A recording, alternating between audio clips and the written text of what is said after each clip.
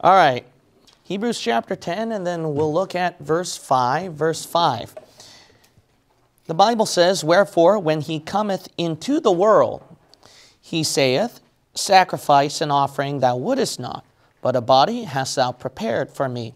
So, recall that in verse 1 through 4 is about Old Testament animal sacrifices cannot take away sins. Because of that, that's why verse 5 is saying, that's why when Jesus came to the world, he actually said that to God the Father, sacrifice and offerings, you won't receive it. You won't count it as perfect salvation, as perfect forgiveness.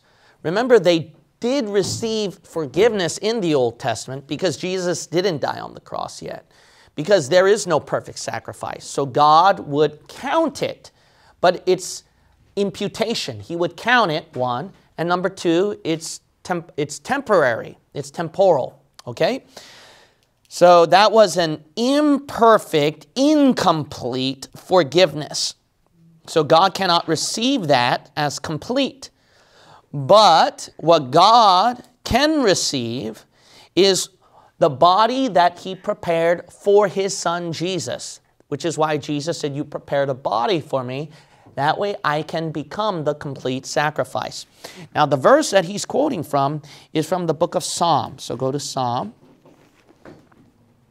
chapter 40, Psalm 40. Now, I'm going to show you an error in your Bible. Now, not just the King James, but actually Bible itself. This is probably the best verse, one of the best verses you can use, where you can prove that the authors, that they were manipulating verses perhaps. So there's a criticism called redactor criticism. There's a lot of criticisms within biblical criticism, textual criticism, literary, historical criticism, reader response criticism, blah, blah, blah, blah, criticism, okay? So the scholars pull up all these terms so that, why? That's how much they hate your Bible, okay? So they make a living, they spend all day long just to, what? Criticize the Word of God. What a life. You know, if you don't even believe it, why do you live your whole life that way, right? But anyway, so one of the things in literary or biblical criticism that people who despise the Word of God, they might use this verse on you. So notice that if Paul is the author and he's writing this verse, then this is the verse that he's quoting from the psalmist in Psalm chapter 40 and verse 6.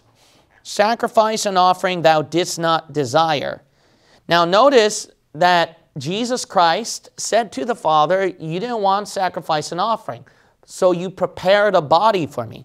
But that's not what it says in the original Hebrew, if that's what you want to say. It says right here, mine ears hast thou opened. See that?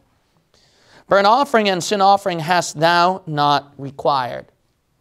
Then this sounds like that Paul manipulated the verse to try to argue for the Messiah, that there is a sacrificial Messiah, Son of God, because he totally changed the meaning right here. So that's one of possible arguments they might use to show a contradiction in the Bible. So this is, notice right here, we're not talking about error in King James. I'm talking about error in the Greek, if you want to believe in the original Greek New Testament. Because the author, notice in Hebrews, he is intending to argue about Jesus, or the Son of God, manifesting himself into human form. Okay? So that's what the author is deliberately intending when he's writing in Greek in the New Testament. Now remember, in the New Testament, it was originally written in Greek. The Old Testament is originally written in Hebrew. It's not English King James, if some of you thought so. Sorry, all right? It wasn't English King James. That wasn't the originals that time. So if that's the case of the intention of the author to argue that the Son of God, Jesus, took upon human flesh to become a sacrifice for us, we don't see an inkling of that in Psalm 40, verse 6. The intention of the author, it looks like, in Psalm 40, verse 6, is that indeed God would not receive the sacrifices, but what God would want is basically the person's submission at verse 6. Mine ears hast thou opened. See that? So the person's submission. That's what they might argue.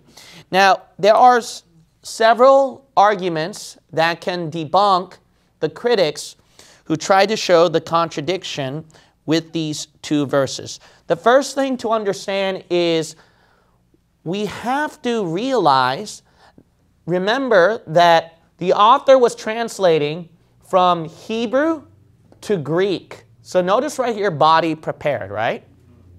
He is going from Hebrew to Greek. When you take even the Hebrew itself, it's actually a weird translation if you were to take it literally. Literal translation, even by itself, goes dug out ears, which is very strange. And that's obvious the author or the psalmist didn't intend it that way. Dug out ears. So when you're working on this translation, it can work either way. This is what must be understood, and this is common sense within translations. When you're translating for somebody, not every single time can you do literal word for word. Now, don't get me wrong, as King James Bible believers, we believe in literal translation, but we don't believe what I like to call it is literal jargon, if that makes any sense to you. So we don't believe in literally translating every single word where it doesn't make sense. It's jargon, not a translation then. And that's not a proper translation if you do everything literally. So what we believe is translating, as King James Bible believers, literally as much as possible. That's what we would like to argue. So then, the question is, if we want to do it that way, then why can't we just translate verse 6 as a body hast thou prepared for me, right? With Hebrews. Now, some people, or some, how do I say this? Some people who believe in the LXX, they would claim that, oh, so that's why it's translated in the Greek LXX as a body hast thou prepared for me.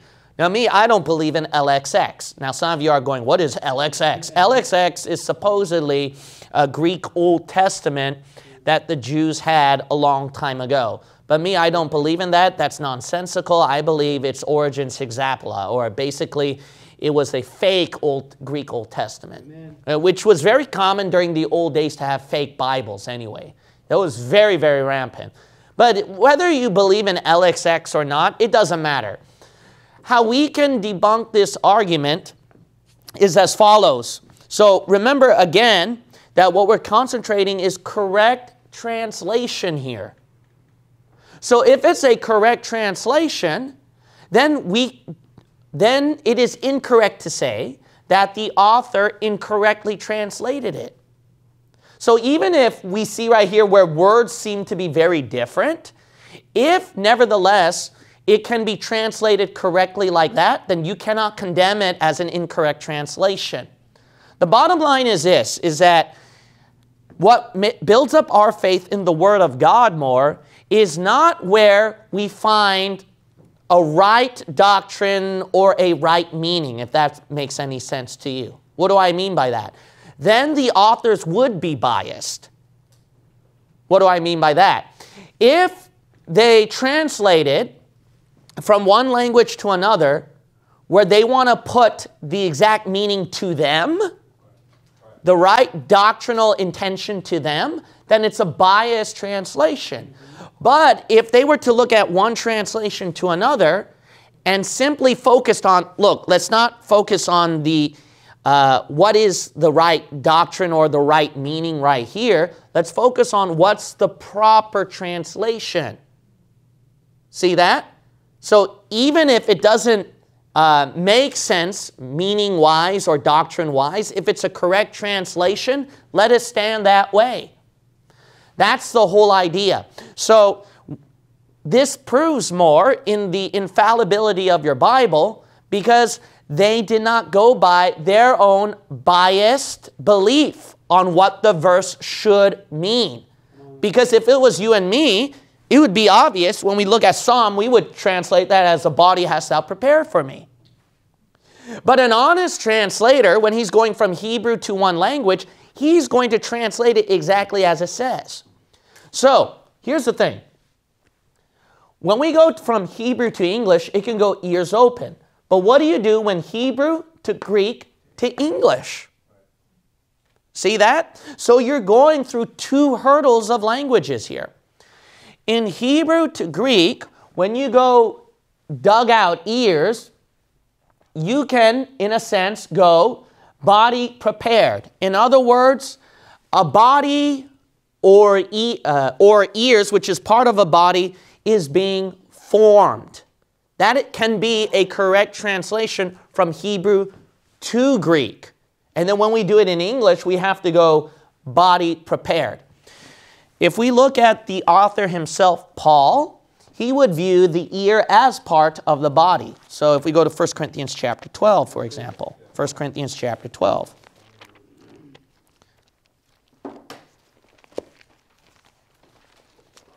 First Corinthians chapter 12. Notice right here that the Apostle Paul, if he's the writer of the book of Hebrews, he can say in verse 16, 1 Corinthians 12, 16, and if the ear shall say, because I am not the eye, I am not of the body, is it therefore not of the body? See, Paul himself, the author, thinks that they're simultaneous. They're the same. So if he had that in mind, when he translated it this way, that is perfectly fine.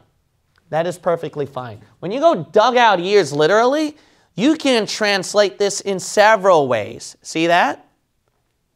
When you go literally in Hebrew, dug out ears, that's too confusing.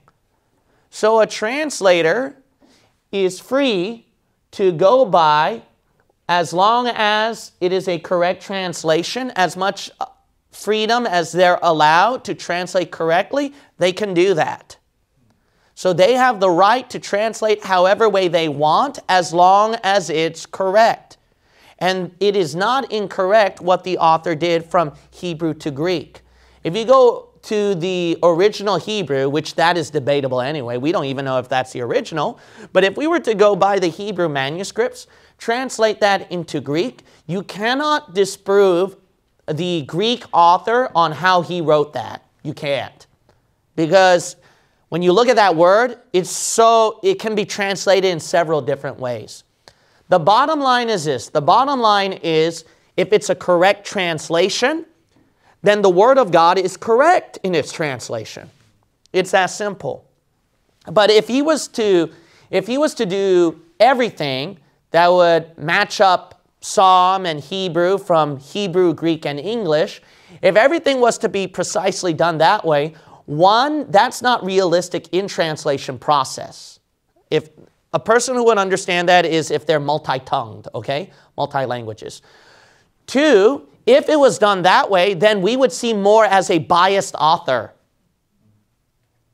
See that? But we can see the honesty of the author and the translator if they simply translated it where it's not precisely word for word on all three languages. See that? So this should prove more on the honesty or even the correctness and the authenticity of this verse. That's what it should prove more. If that makes any sense to you, I hope that you can understand that. So if we went by what the author wants to match up everything, and then he has a doctrine or a meaning in mind, and then he wants to attend it that way, then it's just going to show bias right here. But if he simply went by, look, this is how it says in Hebrew, I can translate this into Greek, then we see honest translation here. So that's pure translation. Now here's another thing to understand. Another thing to understand, within biblical criticism, they recognize this. So even if it's not word for word, within biblical criticism, if the content itself, so I mentioned about meaning and doctrine, right? Where it doesn't have to be word for word. But even if it's not word for word, a meaning and a doctrine can be retained. The content can be retained without word for word. The reason why is this. Notice right here, dug out ears, we have no idea what the meaning is. But we see right here, ears open, body prepared, right? When we look at this, we can see what the meaning is. The meaning, let's look at the context again. Okay, so we'll look at Hebrews chapter 10.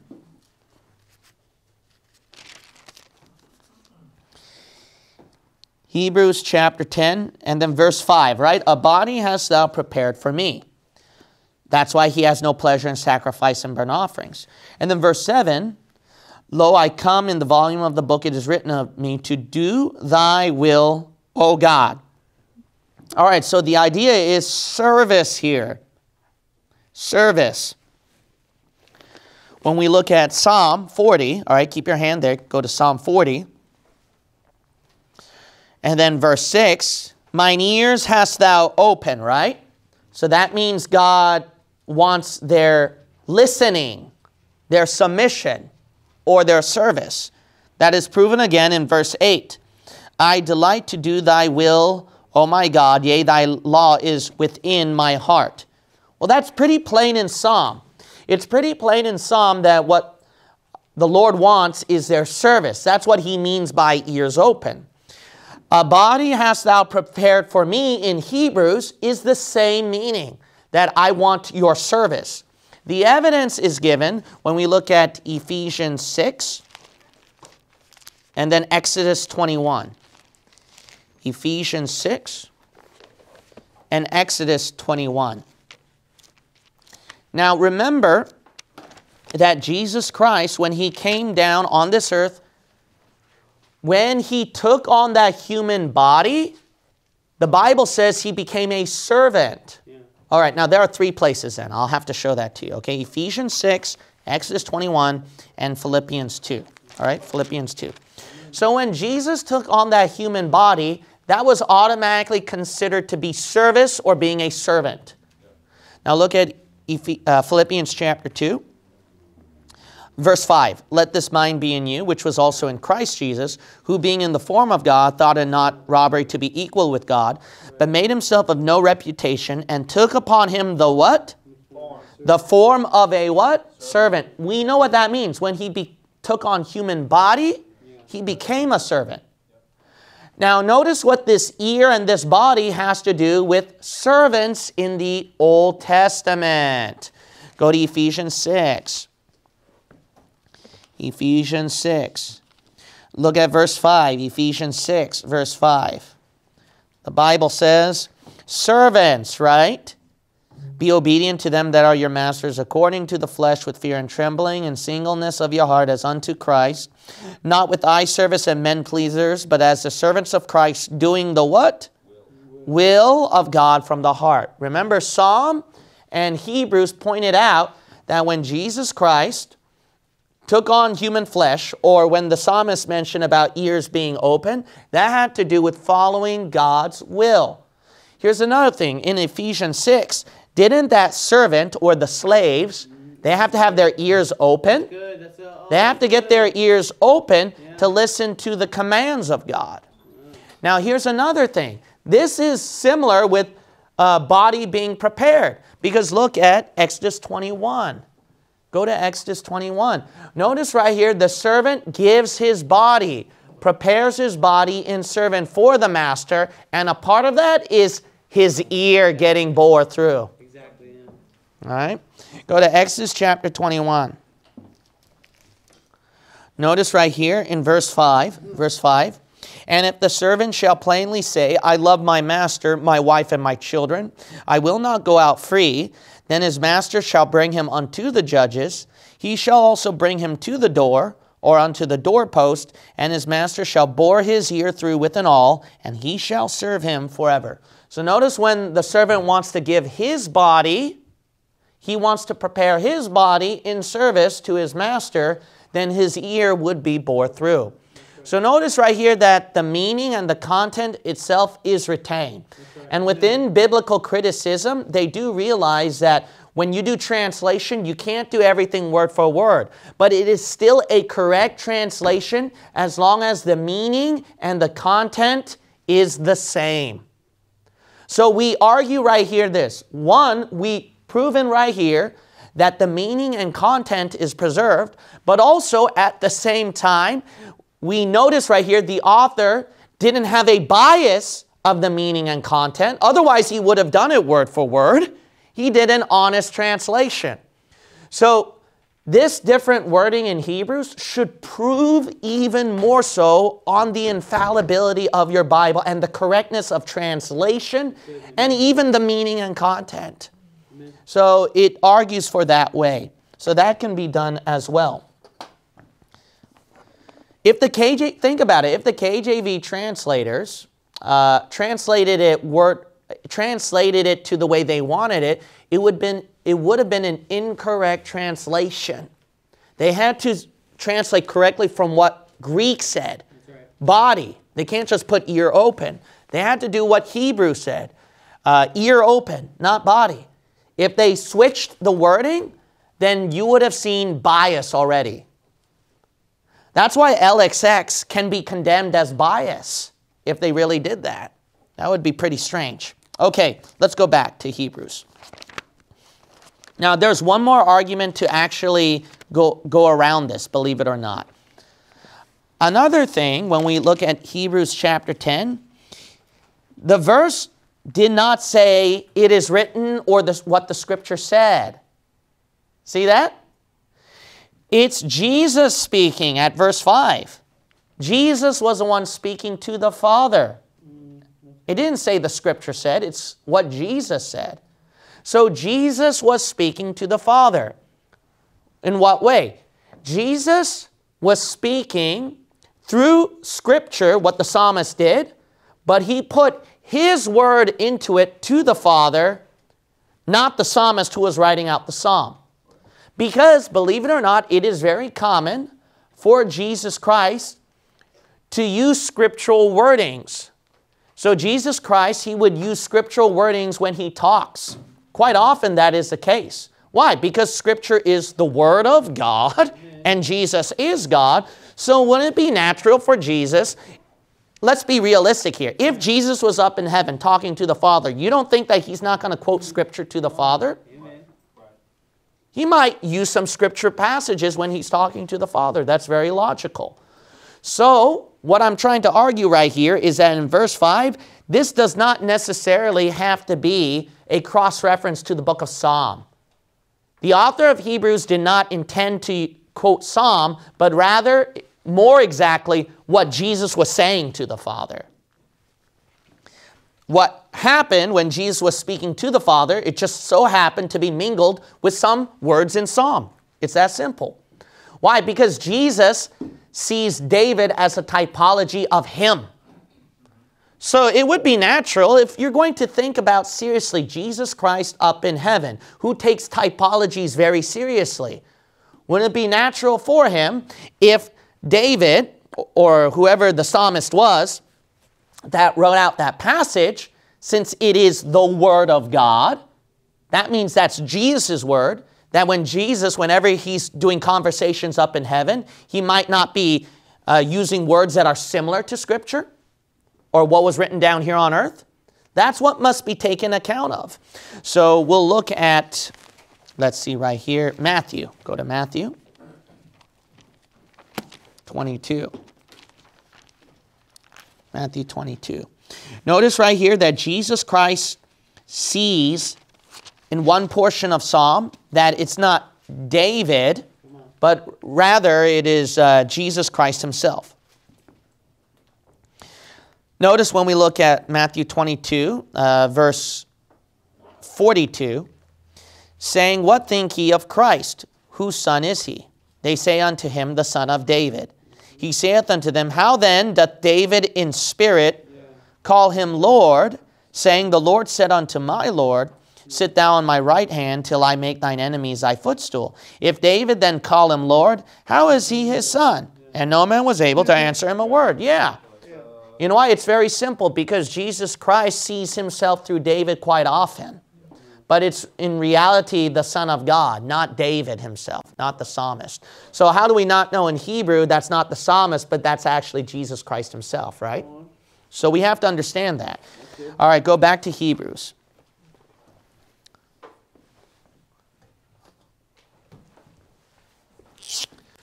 what we saw so far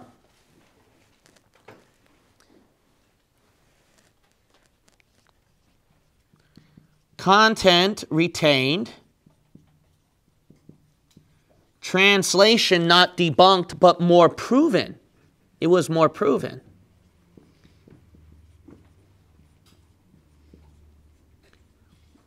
And then we also saw that not necessarily was the author referring to Scripture. It could have been Jesus speaking here. So Jesus was the one speaking, not the psalmist.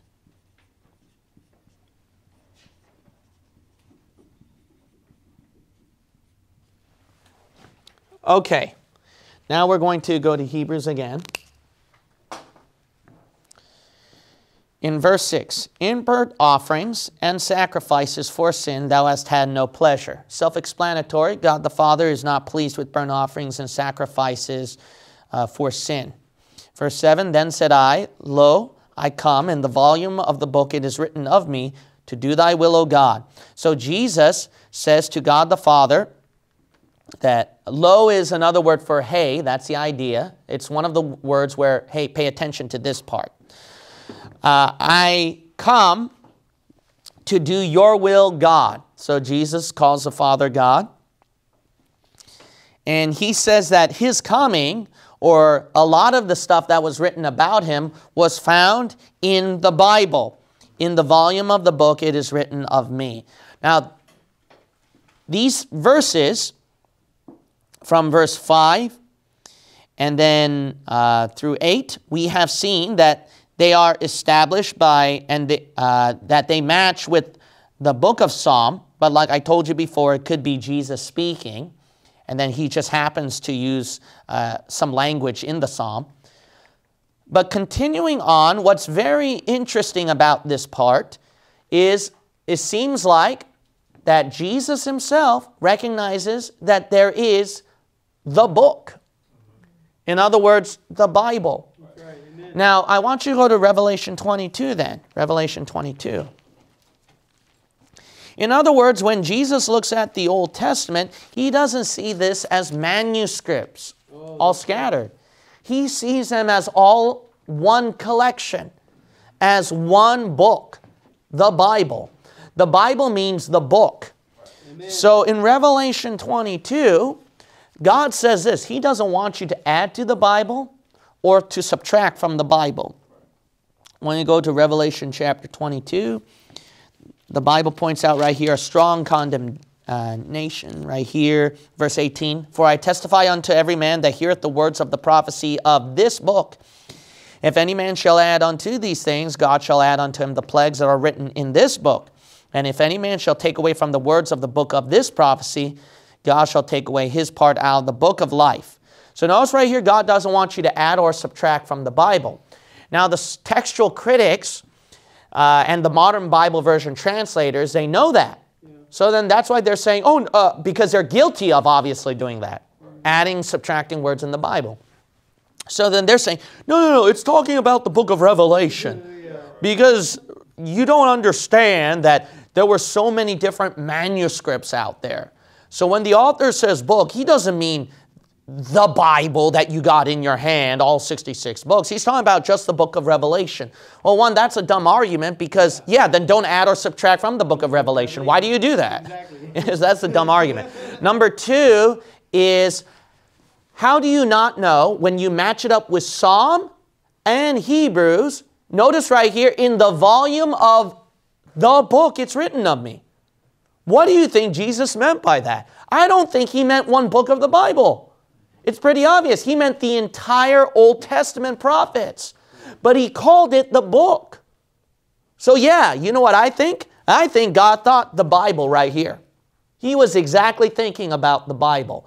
So if that's his personality, where he said that before at Hebrews, why do you change that at Revelation 22?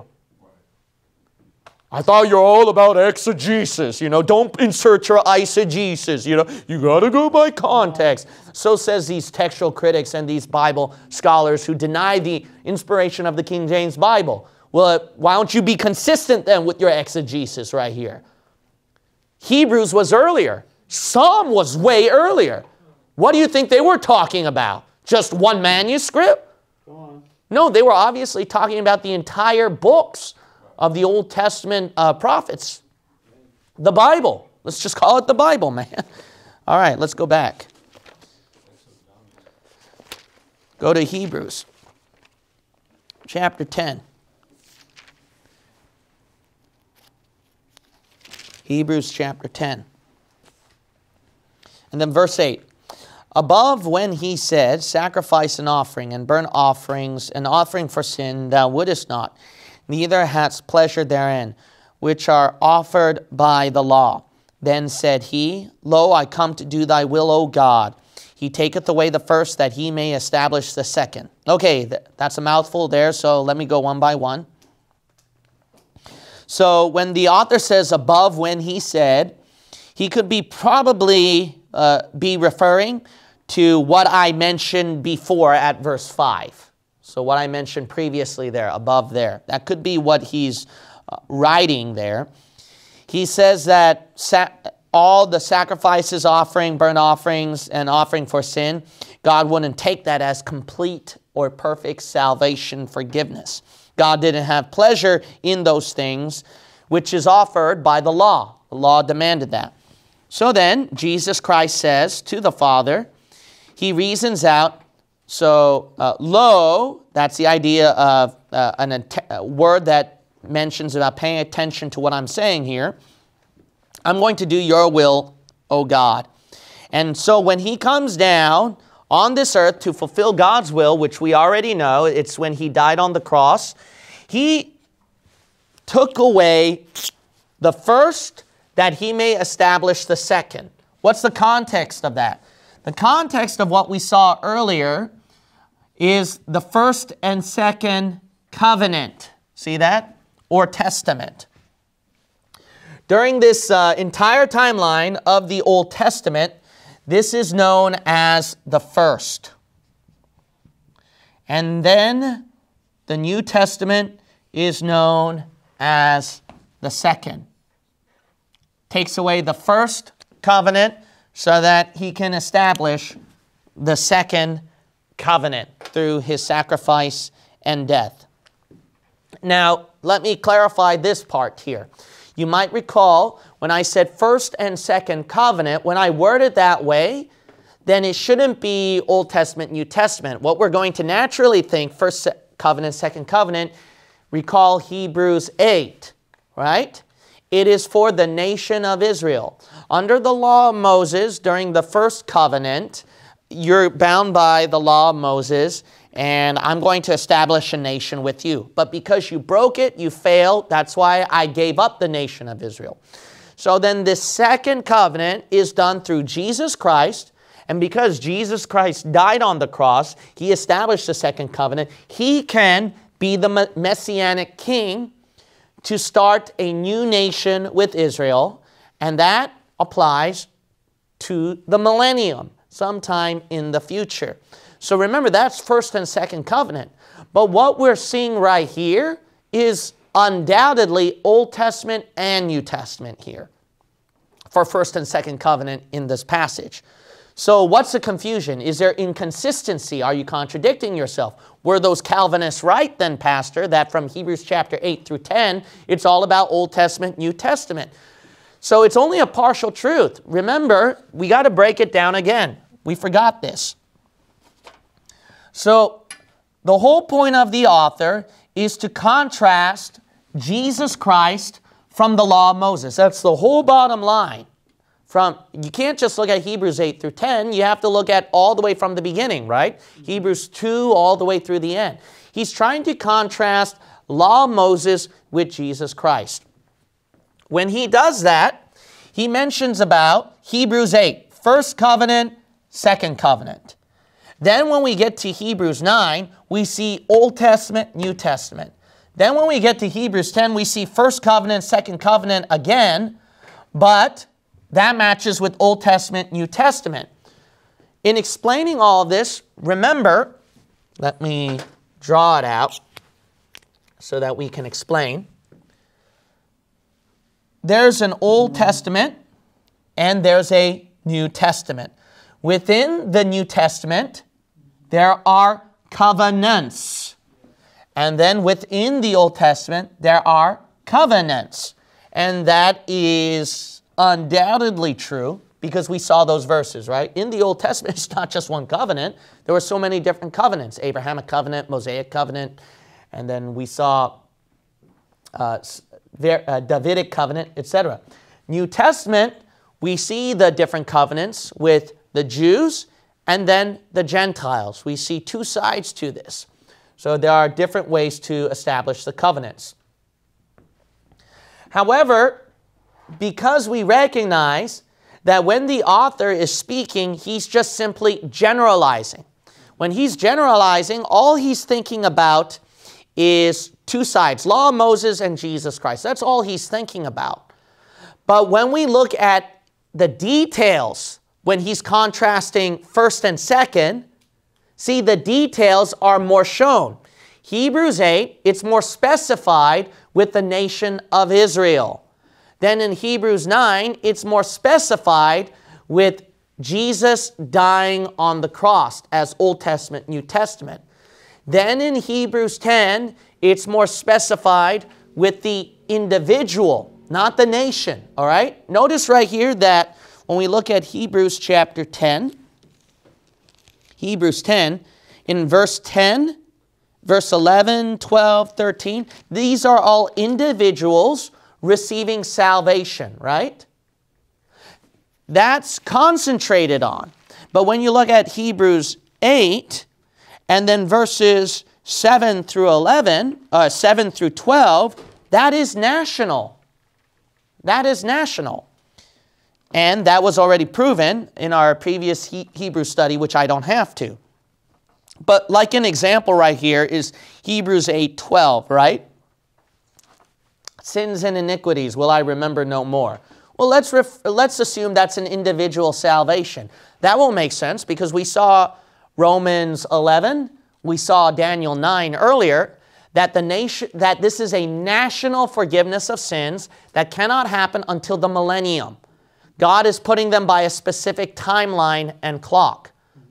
So that doesn't match Hebrews 8:12 with an individual salvation.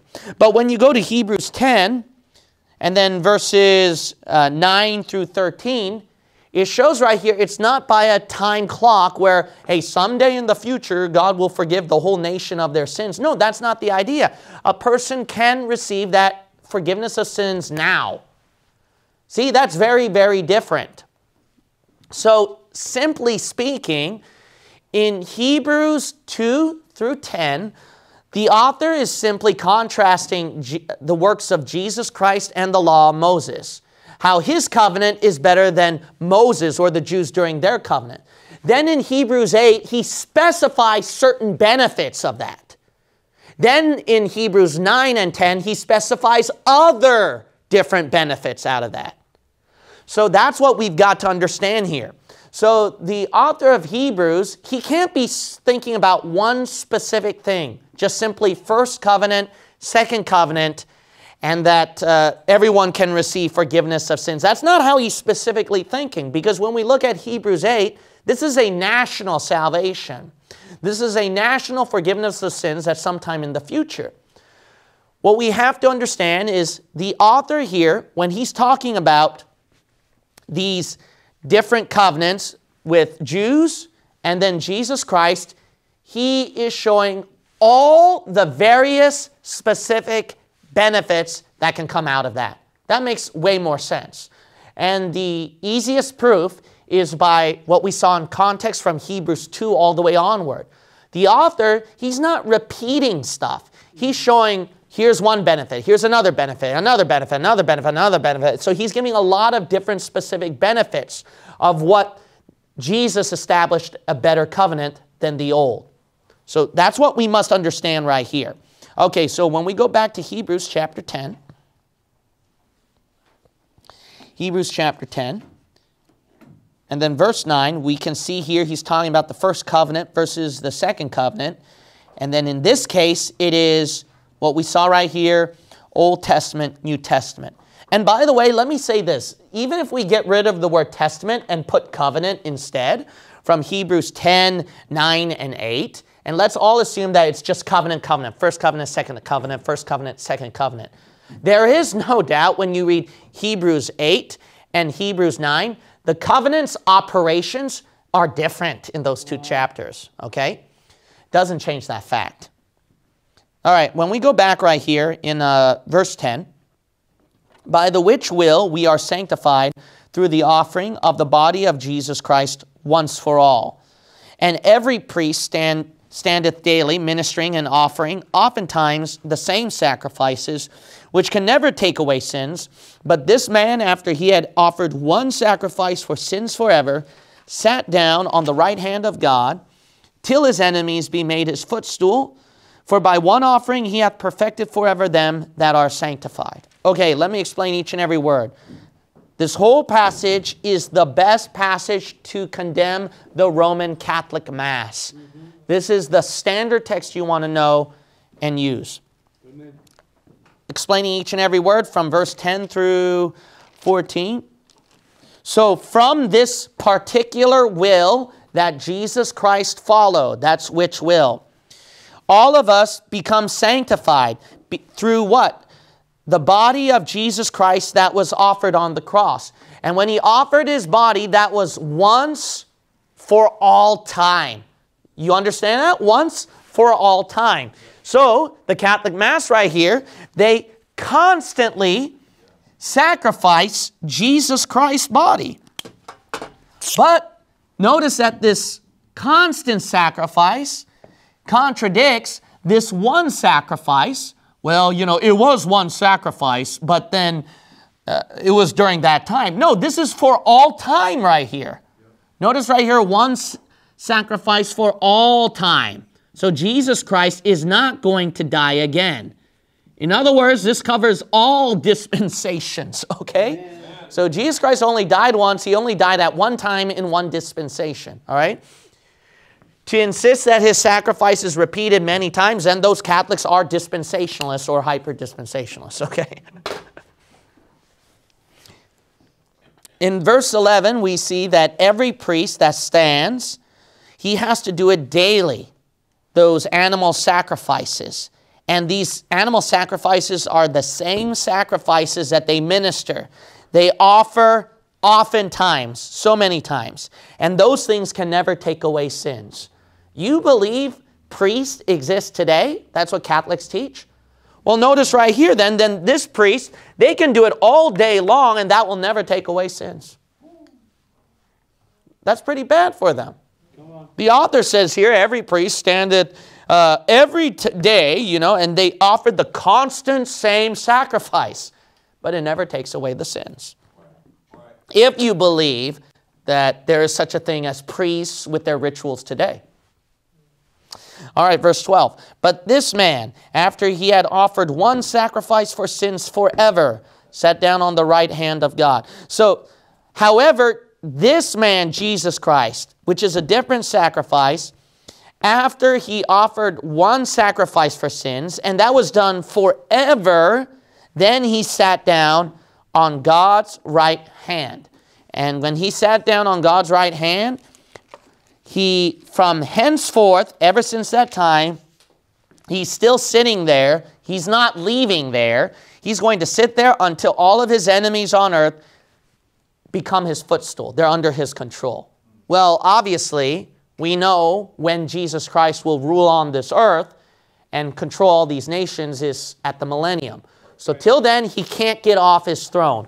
Who does this guy think he is? He can get Jesus Christ off of his throne and land on a piece of cookie. And I'm not exaggerating here. I'm not joking. They literally teach that in Latin, when they're doing their Mass, they are telling God to leave heaven, get off of his throne from heaven, and to enter this piece of cookie that's going to go down the toilet anyway, to offer himself as a sacrifice again. And this is the body and blood of Jesus Christ that was offered for you and I, and everyone bow down like a bunch of suckers, and they think that's a real thing. Blasphemy. That is blasphemy in the Word of God. In the verse, He can't get off his throne. Come on. Who does this guy think he is? He think he got the power? I'd be scared to death if I were him. How dare he? You can't get God off his throne. Who does he think he is? That's why this is a very wicked religion. Come on, amen. Very nice people, don't get me wrong. Nicer than me or you, but nevertheless, it's still a wicked religion. Amen. Wicked religions, wicked systems, any wicked system can have very nice people. Don't let niceties fool you and think, oh, you must be of the truth because you're nice. No! I might have a bad mood that day. What are you going to do then? When I teach to you, I'm in a bad mood. You're going to go, oh, because he's not nice. He must be lying to me. He must be not telling the truth. Come on, man. You didn't come here to believe due to my personality. You came to believe because you want to know what's truth here. That's the whole bottom line. So he's in the wrong. He can't get Jesus Christ off his throne. And another thing, which is dirty of the Catholics, okay, you'll notice that when you look at verse 12, offered one sacrifice for sins forever, comma, right? That's what your King James Bible says, right? You know what some Catholic Bibles do?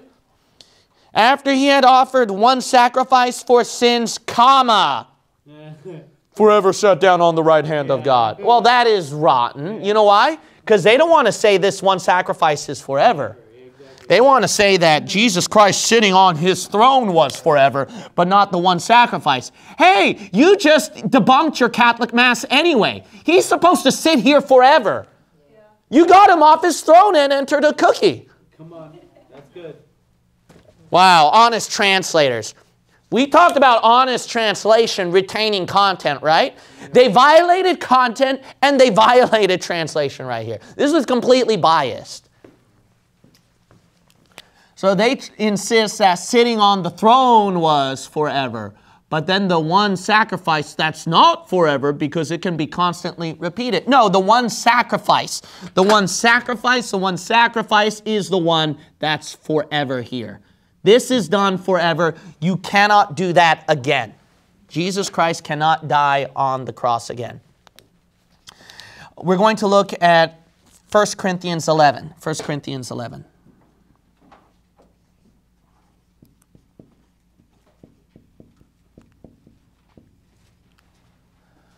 So Catholicism demands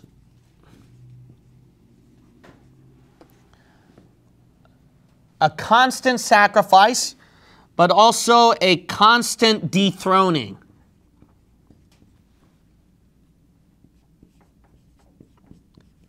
So whether they move the comma before or after that sacrifice mentioned, it doesn't matter. They just violated Scripture completely on both counts. In 1 Corinthians chapter 11, then, when we take the unleavened bread and the grape juice, we understand that is not the literal sacrifice of Christ, but more so as a picture of his sacrifice. So when we're eating it, we're not constantly sacrificing Jesus Christ. We're not constantly making Jesus die on the cross again. More so pictorially, we're bringing up into remembrance of his sacrifice. That's a huge difference. Look at 1 Corinthians chapter 11. Notice right here, and the Catholics, they all like to emphasize this in verse 24 about the Lord's Supper. And when he had given thanks, he brake it and said, "Take, eat, this is my body, which is broken for you. This do in remembrance of me." Verse 26, "For as often as ye eat this bread and drink this cup, ye do show the Lord's death till he come." Now, the Catholics will claim that, see, this is why we have to constantly keep doing this, because what we're doing is repeating Christ's death. No, they didn't read the word. Notice right here, ye do what? Show. Notice in verse 24, 25, this do in remembrance. It's not a literal transaction that takes place, a literal sacrifice. It's more so of a remembrance. It's more so of a showing. This is the Catholic's favorite verse, verse 27. "Wherefore whosoever shall eat this bread and drink this cup of the Lord unworthily shall be guilty of the body and blood of the Lord." Verse 29, for he that eateth and drinketh unworthily, eateth and drinketh damnation to himself, not discerning, notice right here, the Lord's body. See, this is God's literal body and blood. And if you refuse to recognize this, he will damn you in hell. So this has to be literal right here. Okay, so let's assume that you lose the salvation of your soul over this, okay? Even if we lose the salvation of your soul, that doesn't have to be a literal sacrifice. Because the verse said remembrance and showing. Yeah. And that contradicts Hebrews 10, where he can't sacrifice again. Okay? So maybe, how do you not know? The verse is saying that you will burn in hell and lose your salvation if you don't remember what Jesus did on the cross for you. All right? So why don't you say it that way? That could be an alternate interpretation, right? But here's another thing, is the easy debunking about losing salvation, obviously, is that the damnation, when you look at many times in your Bible or even a common sense dictionary, damnation simply means condemnation or, punishment. Because if you look at right here, in verse 31, this shows that when God punishes or damns or condemns the person, it's all the same thing. Because look at verse 30. Look at the damnation. It's not eternal soul. Verse 30. For this cause, right? Verse 29, the damnation, right? For this cause many are weak and sickly among you, and many sleep. See, it's a physical damnation. It's not an eternal soul damnation. It's a bodily damnation, bodily punishment. They lose their health, they get sick. Verse 31, for if we would judge ourselves, we should not be judged. Verse 32, but when we are judged, hellfire and brimstone. No, we are chastened of the Lord, that we should not be condemned with the world. That's very good. So it points out right here, when you do get damned or judged by the Lord himself, he's doing that so that you don't share the same punishment like the lost world does. Right. See, what does that mean? Then you don't get damned in hell. That's the simple explanation. Right. All right, let's go back here. Hebrews chapter 10. So if some of you didn't know that about the Lord's Supper, that's why we take it very seriously. Because, you could get physical damnation. Right. So if one of you start getting food poisoning during the Lord's Supper, I don't know, So I'm just going to say, I'm not going to claim liability on that one, No, that ain't going to happen. But anyway, in Hebrews chapter 10, that's why in the Lord's Supper, it's supposed to be a showing. It's supposed to be a remembrance. It's not some literal sacrifice. In verse 15, whereof the Holy Ghost also is a witness to us. For after that, he had said before, this is the covenant that I will make with them after those days, saith the Lord. I will put my laws into their hearts, and in their minds will I write them, and their sins and iniquities will I remember no more. So the Apostle Paul, if he's the author, he's saying that's why the Holy Ghost also is the witness for us. Because the Holy Ghost also mentioned this part about the one sacrifice Jesus Christ gave. That God made a covenant that he's going to make with them, a group of people, after those days, after those particular days, whatever those days are.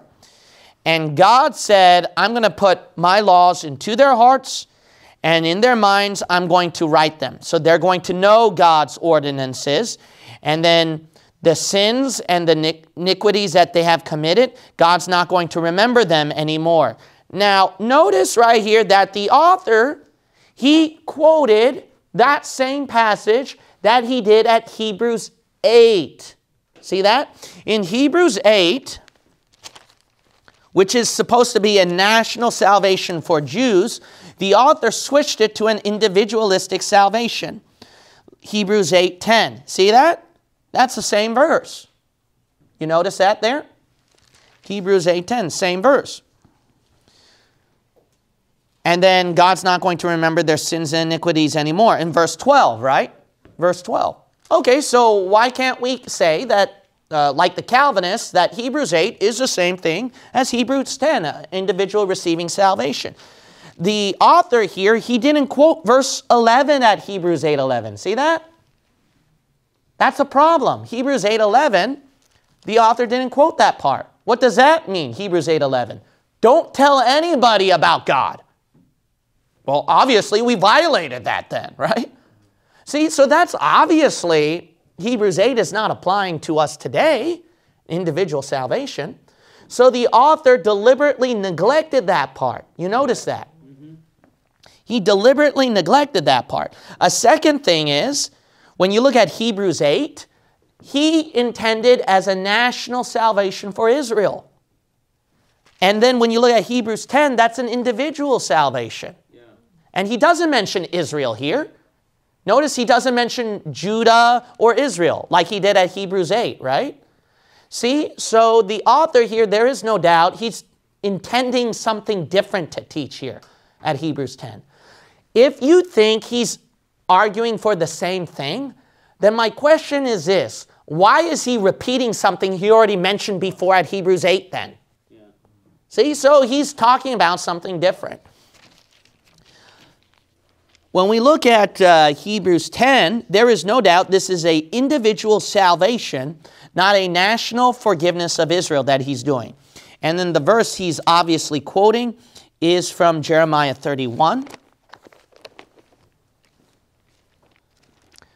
Jeremiah 31.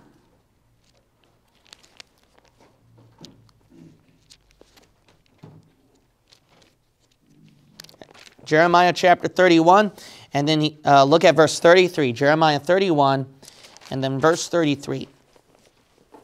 Jeremiah chapter 31, and then verse 33. The Bible points out, "But this shall be the covenant that I will make with the house of Israel.